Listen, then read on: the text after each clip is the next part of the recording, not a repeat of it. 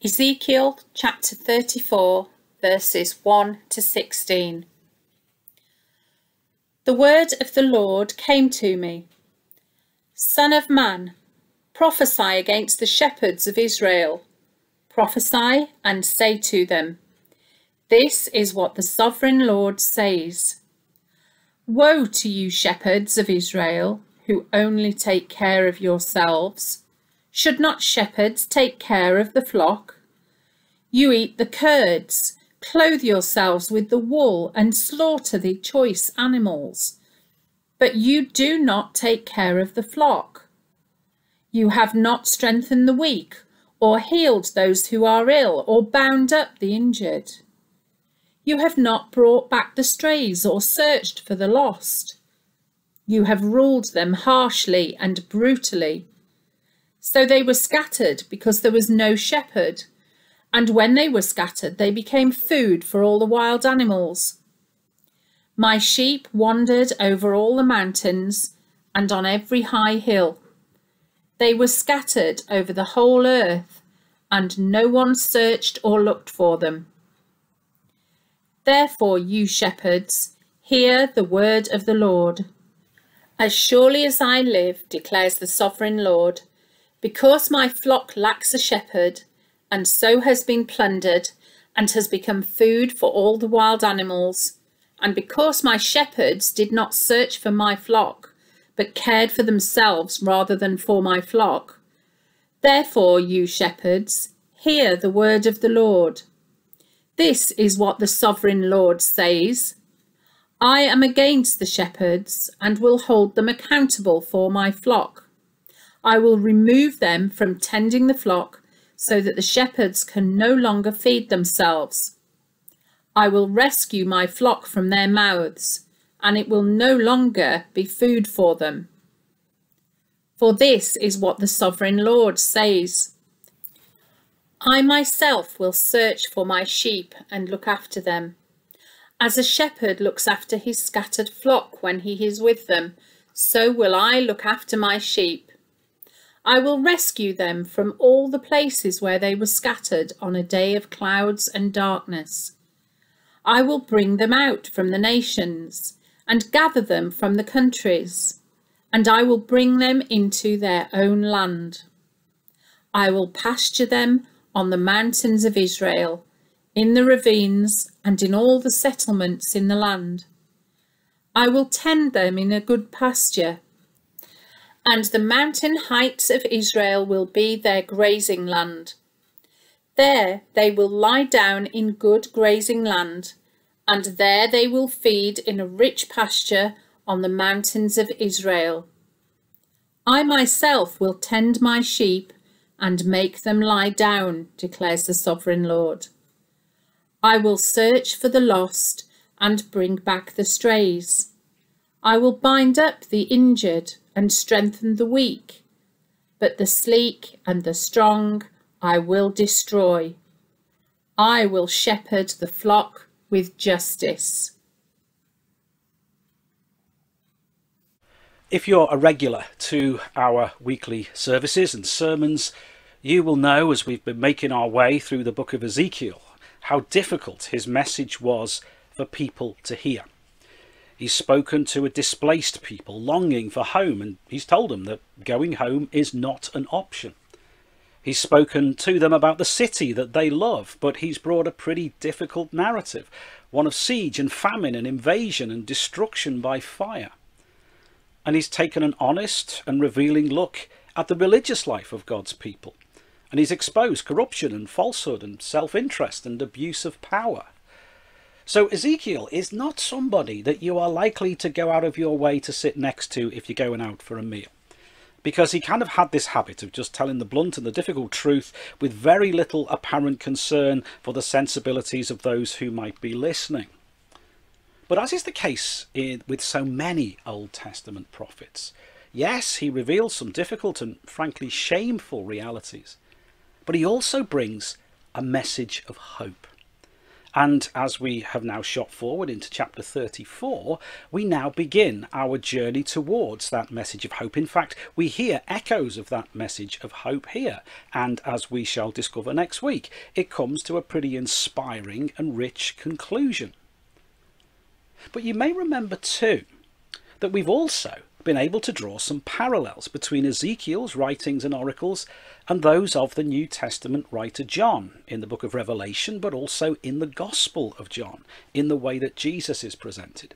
And as we delve more fully into chapter 34, this will yet again reveal itself to be the case. And you may remember that when we briefly reflected on God's message to the seven churches of Asia Minor, which was mediated through John and kind of again carried some echoes of Ezekiel's message, there was a kind of double-sidedness or a double edge to what he had to say. I have seen what's going on, says God. And to those who struggled and suffered, this was a message of reassurance and encouragement. But to those who'd acted poorly or abandoned their true calling, then this would be a somewhat disturbing thing to hear. And in many respects, we see that same double-edgedness, so to speak, in this particular oracle of Ezekiel. Because Ezekiel draws on what is probably the most common metaphor of leadership and authority that we have in the Bible, the image of a shepherd. One that, perhaps not surprisingly, has already featured in our service today as we used for our opening hymn the words of that well-known passage of Scripture, the 23rd Psalm, believed to be written by the ancient king of Israel, David, who himself had spent his early years working as a shepherd and so often spoke of his kingship in the language of being a shepherd to the people. But as Ezekiel reflects on those who have served as monarchs and rulers of God's people since, he offers a pretty damning verdict on their endeavours. You've been false shepherds, he says. You've failed in your responsibilities and you will be removed. And God himself will shepherd the people. And you can see how that is something of a sort of double-edged message, because this is good news with a real air of hope if you're one of those who has found yourself victims of much of this wrongdoing, if you're one of those sheep who has been suffered and left to be scattered. But if you're one of the perpetrators, then this is a deeply uncomfortable message. And God is pretty thorough and all-embracing in his condemnation of these shepherds. He catalogues their shortcomings as he highlights the way that they've abused the flock. They've served their own ends while neglecting the well-being of those they should have been serving. Their failure to care for the vulnerable, to bind up the broken and wounded, to create and maintain what we might call today social cohesion. And frankly, they've created around themselves a regime of brutality and cruelty. And of course, Ezekiel is living with the physical consequences of that. You know, the image of the flock being scattered is often just used as a metaphor in God's word to sort of describe a more general breakdown of society and well-being. But in Ezekiel's case, they had quite literally been scattered, with no one seemingly able to bring the people back. And so we might take a moment to pause here and simply recognise something of God's concern for our world and the fullness of human experience just in the way that all this is recorded. You know, we often use the metaphor of shepherd to describe those in leadership within the church. And yes, those of us in religious leadership would do well to heed the message of Ezekiel in the way that we go about our task. But this is a message to the political leaders of the day too. And although it's directed at the leaders of Israel, it actually has a much broader application, because in the previous chapters, Ezekiel has had much to say about the rulers of the other nations.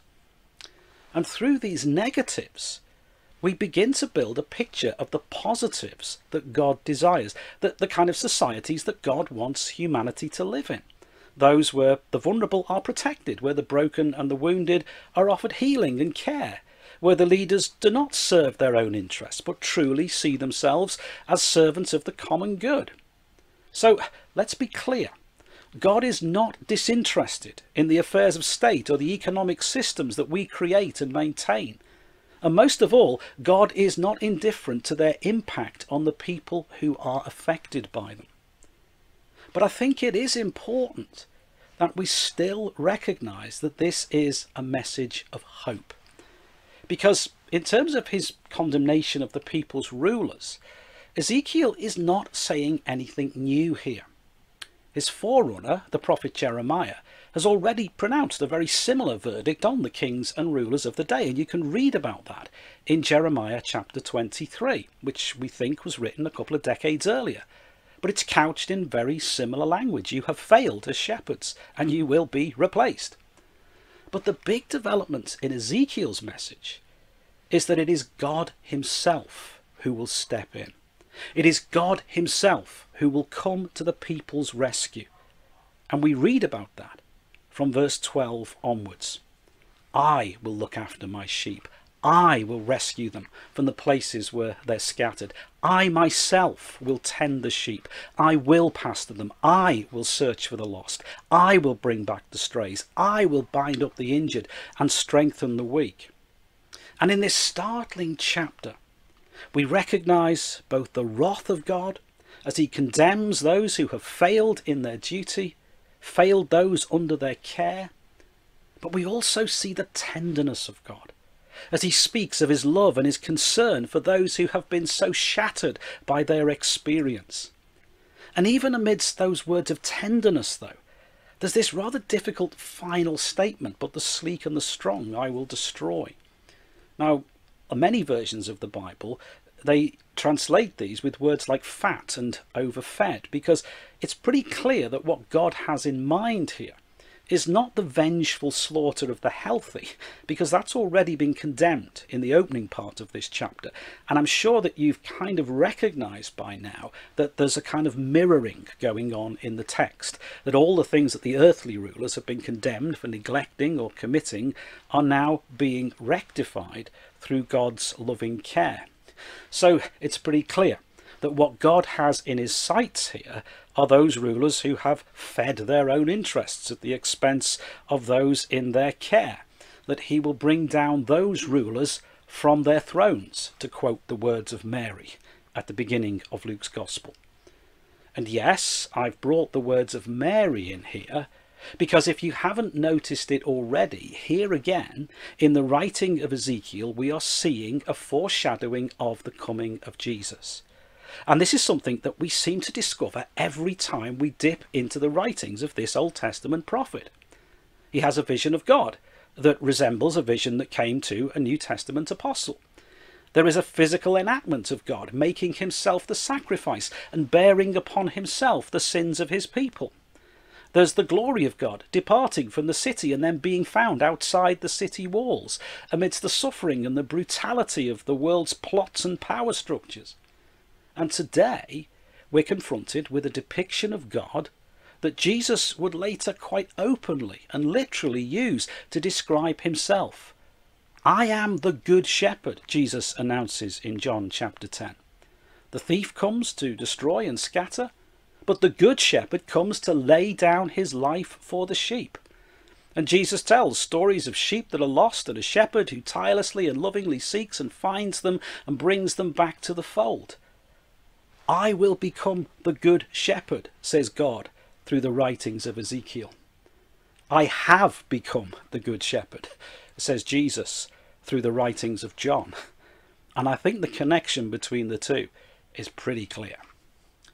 But what does all of this say to us as we seek to make sense of our present and to look to the future? Well, again, I'd invite you to look into the detail here, and in particular, the way in which the shortcomings of these rulers, or indeed the acts of restoration that God would accomplish, are so thoroughly catalogued. The broken, the wounded, the displaced, the abused, the hungry, the troubled. And we see something of the fullness of God's concern for humanity as we hear this overarching message coming out. People matter. And this might be a moment to recognise again the historic context into which God is speaking through Ezekiel. There are huge political upheavals going on. There are massive military threats. You know, Ezekiel and his fellow exiles are themselves evidence of the challenges that are being faced by the rulers of the day. But God cuts through all of that, and he focuses on people, and he evaluates the rulers of the people, those who were called to be an example to the other nations, not on the basis of how they've handled the military threat or the economic challenge. In fact, God has said to them time and time again, leave those things to me. Focus on the people. Focus on their spiritual and physical well-being. Look after my people. And let's just pause, if we may, and take on another important principle here. Look again at the way in which God repeatedly places himself in the picture through what Ezekiel has to say. My sheep have wandered over the mountains, he says in verse 6. My flock lacks a shepherd in verse 8. My shepherds did not search. Yes, even your earthly authority, he says to the rulers, is not something that you own, but something that I've granted you. You are my rulers. And he carries on, I will rescue my flock. I will look after my sheep. And we're reminded here that every one of us, no matter how large or small our spheres of influence might be, we are not owners of all that we survey, free to do as we please. We're stewards of what God has entrusted to our care. And in recent years, we've been brought face to face with the cumulative effect of a world community that has seen itself as owners and consumers of God's creation, rather than stewards who've been entrusted to look after it. And as world leaders and activists gather later this year for the COP climate conference, some are asking whether it is already too late to undo the harm that we've inflicted on this planet. And as our services together have continued week by week, at times we've struggled to keep up in our prayers of intercession with the catalogue of wildfires and floods and landslides that are the ever-increasing evidence of this climate emergency. Even as we're still reeling from the news that came out of Central Europe last week, we're now hearing of equally cataclysmic floods going on in China. And that's before we even mention what we've learned through the emergence and impact of COVID-19. And what we're reminded of again and again is that it's people who are harmed when these things happen. It's people whose lives are lost and whose well-being is shattered by these events. And God speaks to us again and again and says, people matter. It's people, not economic systems or military power or political expediency that needs to guide the actions of our nations, but the well-being of people. Unless we simply package this up and heap this as criticism on those who hold political office, let's recognise again that every one of us has influence. Every one of us has been entrusted in some way or other with the care of God's creation. And so let's particularly reflect on how we might respond to this message that people matter. How we, as those who believe that the promise made known through Ezekiel of a good shepherd come to rescue suffering humanity was fulfilled through Jesus. How we, as those who believe ourselves to be commissioned to continue the work that he began and to proclaim the message that he came to declare, how we should act in the light of what God says here. You know, a few weeks ago, we sent out a survey to all of our NWBA churches and ministries, trying to discover something of how we'd been impacted by the COVID-19 pandemic. So if you were one of those people that filled that in, thank you very much for your efforts and your support. And it was great that such a large number of people did respond. And we were asking those kind of questions. What lessons had we learned? What difference might it make to our future? What new priorities had emerged, or what long-standing priorities had we reaffirmed through what's taken place? And if there is one overwhelming message that came back from the many and varied answers that we received to the many and varied questions, it was that people matter. When we asked about what had been learned, when we asked about what had been missed, when we asked churches what their concerns and hopes were for the future, when we asked people what their priorities should be, when we asked people what we should be helping them with, the one thread that was woven through a whole variety of answers was that people matter. And I hope that we might draw some confidence and dare I say courage from that. Confidence, because in responding to the events unfolding around us, we have echoed what God spoke time and time again through his prophets. But courage, because I would suggest that for all of that realization, I recognise too, both within myself and also within many of the responses that we received, that we do still tend to drift towards a way of thinking that our primary concern needs to be to keep the structures and the programs and the activities in place, rather than allowing the needs of people to determine our priorities. And I think we might do well to just inhabit the image of those failing shepherds and God's commitment made real in Jesus to become the good shepherd. Because if you go back to some of the earlier prophets, people like Isaiah, we begin to pick up the same message. You know, let's not pretend for a minute that these ancient kings of Israel were not facing some pretty real and difficult pressure, with all the needs and expectations of people bearing down on them from every side. You know, they could see the military threats that surrounded them. They could see what had happened in some of the neighbouring territories. And we might not be surprised that they sought to make alliances and treaties as a way of shoring up their regimes.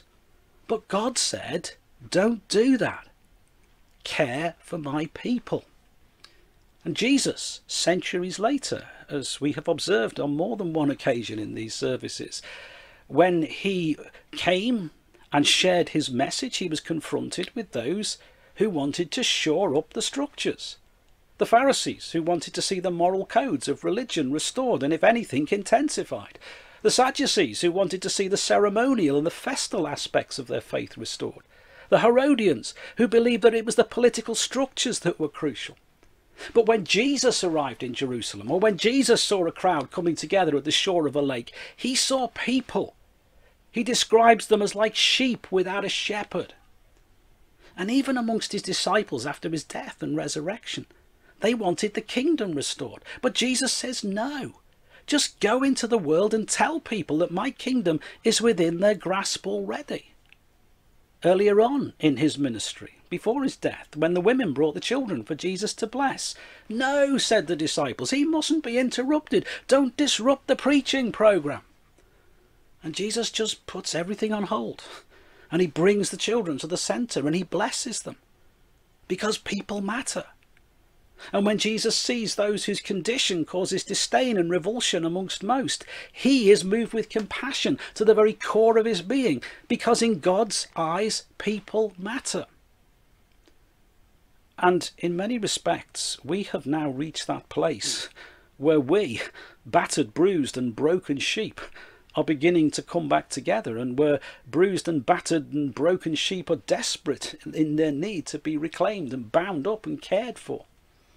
And as we look again at the catalogue of condemnation at the beginning of this chapter, which is then mirrored by an equivalent but even more fulsome outlining of the extent and the breadth of God's care, we recognise how complete and holistic God's concern for people truly is.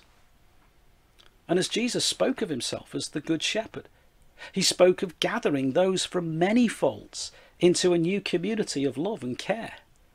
The Good Shepherd was not interested in what he could gain from the sheep, but what he could give to them. The Good Shepherd wasn't concerned with the plans and programs of his enterprises, but the condition and the needs of the flock. And if recent events have taught us that people matter, then all they've really done is brought hope to us, what God has been saying to his people, either through similar events or through his word that's endured through every generation for centuries. People matter. And of course, while that includes their physical and their emotional well-being, let's not forget that the Good Shepherd, of whom we believe Ezekiel to have been speaking, came to bring spiritual restoration and eternal salvation as Jesus. And I guess that the question that emerges as our life together as church communities does become increasingly released from restriction is, are we ready to become a church where people truly matter? Are we ready to become a church that does not condemn those who are strayed and scattered, but sees itself as responsible for drawing them back? Are we prepared to be a church who sacrifice our own interests for the sake of those that God might entrust to our care? Are we prepared to be a church that do not see ourselves as owning the show, but as stewards of that which is God's? Are we ready to become a church that reflects in every aspect of its life the concerns of the Good Shepherd and the presence of the Good Shepherd at its very heart? My prayer is that God will help us together to become that church. Amen.